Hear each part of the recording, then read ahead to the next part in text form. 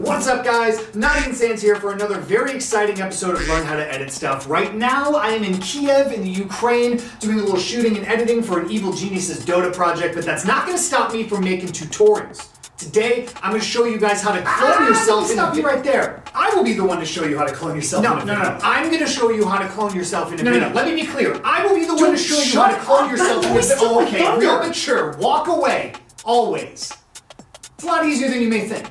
Alright guys, I've got Premiere open and I've got the two clips that I'm going to use to clone myself. I have a clip here of me sitting on the couch on the left, and I have a clip over here of me sitting in the couch on the right. Now I shot these in two different takes.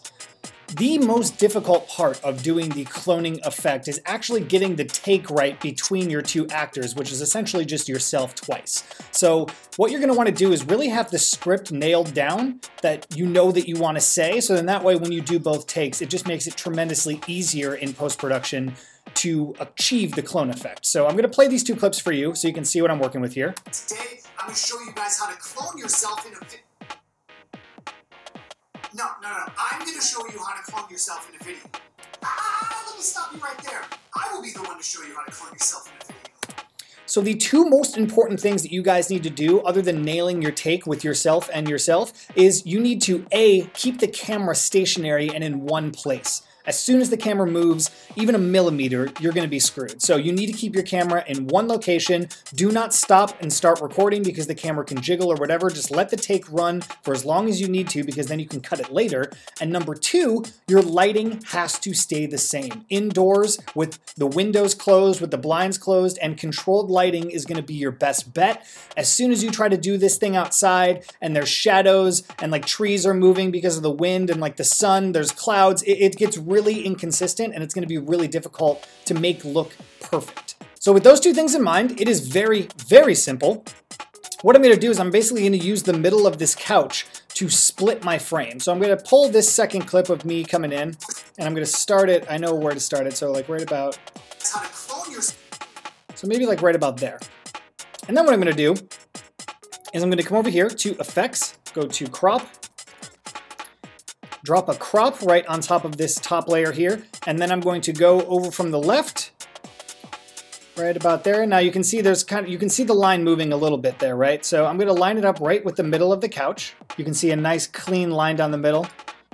So if I mute this clip on the bottom, I'm using the couch right there in the middle as my split frame. And I'm going to turn the feathering up on this to maybe 12. So it gives it a nice clean feather here, so it's actually like blurring the line in the middle of this frame just a little bit. And then when I play this, today I'm going to show you guys how to clone yourself. Let me stop you right there. I will be the one to show you how to clone yourself. I'm going to show you how to clone yourself in a video. No. Let me be clear. I will show you how to clone yourself in a video. Okay, real mature. Walk away. Alright, so there's a couple things that you guys will need to do once you make it past this part. Again, nailing the take is going to be the most difficult part of this process. The post-production end of it is actually super simple. So this is already looking really good and really clean. So what I'm going to do is come up here, because if you actually look frame by frame, you can actually see, look at the bottom part of the couch here. Once this second frame comes in, it kind of shifts a little bit. So to avoid having that happen, what I'm going to do is I'm just going to pull this back a little bit. I'm going to cut this clip. I'm going to bring this over to the front, and then I'm going to right-click on this, go to Add Frame Hold, and then I'm just going to pull this over to the side. I'm going to unlink it and then delete the audio.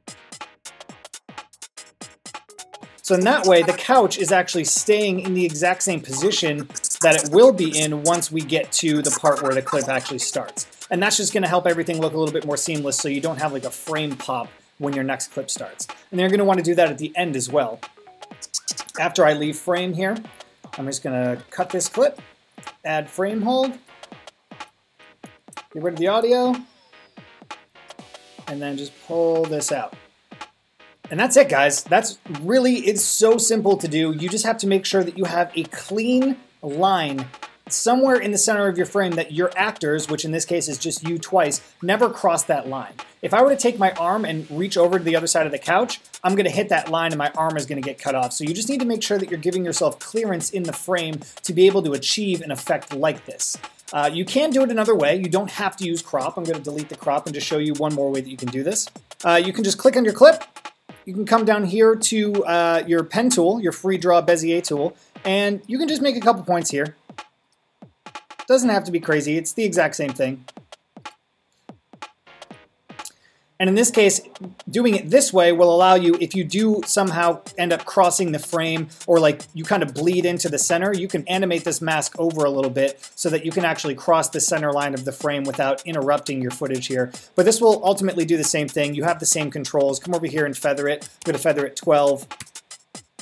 And it's basically the same thing. So whatever you guys want to do. This way is just a little bit more complicated and gives you a little bit more control if you do cross frame, but the crop tool will give you the exact same effect. And that, ladies and gentlemen, is how you do the clone effect. Pretty simple stuff. You probably didn't think it was going to be that easy, but it actually is. Nice, short, and simple one today. Thank you so much for watching. Don't forget to like and subscribe to my channel to stay up to date on more things, learn how to edit stuff. I will be back in Los Angeles on May 2nd, and I will resume making as many tutorials as humanly possible. I have a lot of messages. A lot of people hit me up on social media about stuff, so I'm definitely going to get to work as soon as I get back. All right, guys, if you haven't seen the vlog yet, the Costa Rica vlog, click right up here, and don't forget to subscribe to my channel right down there. Tell your friends, tell your friends' friends, and until you click one of these things, I'm just going to drink this monster. I don't even know if I'm clearing frame. This could be over my face right now. I have no idea. I don't have my tripod. I don't have my camera with me. I'm using my phone for this. Ah!